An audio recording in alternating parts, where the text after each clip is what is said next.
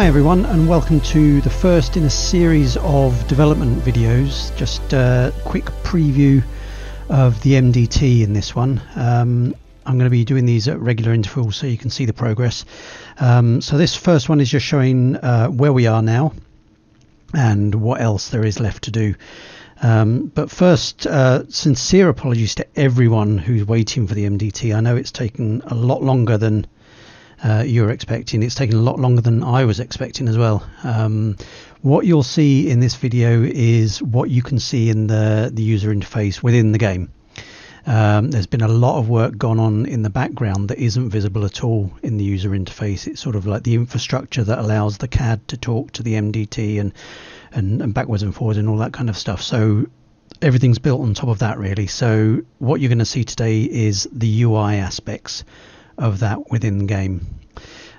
So if we go into the CAD first, we can see this is my dispatcher screen, and I've got a few calls and I've got a few units. So if we just look at the calls first, we can see we've got various different incidents, various different bits of information, assignments, unit assignments. There's various ones there. So there's a range of different things going on there, and we've got a range of units as well, with a range of different statuses. And some of them are assigned to some calls, some are assigned to others, and so on and so forth. That Zulu mic one we could probably do with making active, because that's assigned to quite a lot. So let's just switch that one to inactive, why not? So that's what we've got in the dispatch screen. If we go over now to the offices, you can see I've defined quite a few officers, and Dave Peterson there is my he's my active one. Go over to the citizens. I've defined a few citizens. So we've got two who are related there with the surname of Robbins. So if we search for them in the in CAD MDT, we can see that Dave, he's a bit of a bad boy. He's got quite a few offences recorded there, and dodgy weapons and all the rest of it. Mary, on the other hand, she's much better. She's got a fairly clean record, apart from a speeding offence a while ago. So those are the people we're going to be searching for in game. So what we're going to do now is go over to it in game, fire up the MDT, and see how that information is displayed in the MDT. So here we are. So what you're about to see is obviously very unfinished, so just ignore the rough edges. There'll be buttons that don't do anything, there'll be bits of text that are placeholders for other things, so just ignore all that stuff. What we're focusing on today is what's working. So to get into the MDT, you do /MDT, and then we're taken into the front page, which is blank at the moment but won't be ultimately. So you can see immediately we've got our current active officer there, and we've also got a connected to control thing down here, and this little green light will flash when we're receiving data from the CAD. So if we go into the status first, so we can see here the units that we were looking at in the dispatcher screen.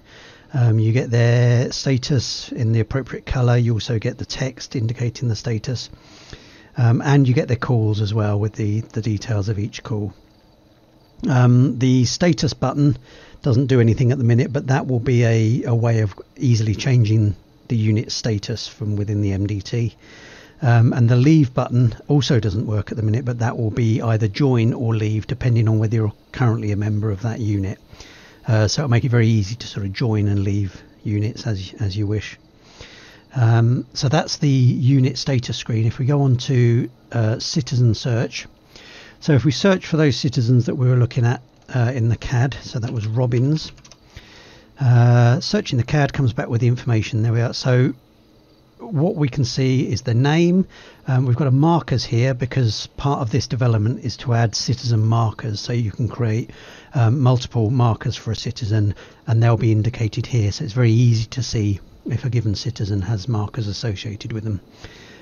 This red indicator over here is like a general attention. It's basically saying that this citizen has something about them that you want to be looking at. In this case it's because Dave has a warrant, so which we can see if we expand. We can see all his information there, vehicles, weapons, licenses, warrant, and his offences as well. So you see, it's all very easy to access and to see. So if we also look at Mary, much less to see with her, but yeah, again, very clear and easy to see. So that's basically where the CAD is at this moment. In terms of moving forward, I'm basically just working through the menus, so search, citizens, vehicles, incidents, and so on, and then moving on to create. Then messaging, which is actually quite a big chunk of work, because currently CAD Advanced has no support for messaging at all, so sending messages to other officers or to control or whatever. So that's like a self-contained bit of work that needs to be done. And notes is just the ability for the officer to make and refer to notes.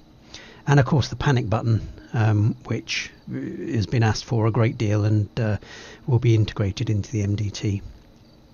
So that's where the MDT currently is. I mean, there's been a lot of work, as I say, in the background that you can't see here, but has enabled all this to work, and will continue to enable the further bits of work to happen. So the work I'm doing now is much more visible, because I'm working on the user interface and so on. So I'm hoping to post these videos quite regularly, just to show, this new bit of functionality has been added. But that's it for the moment. So thanks very much for watching.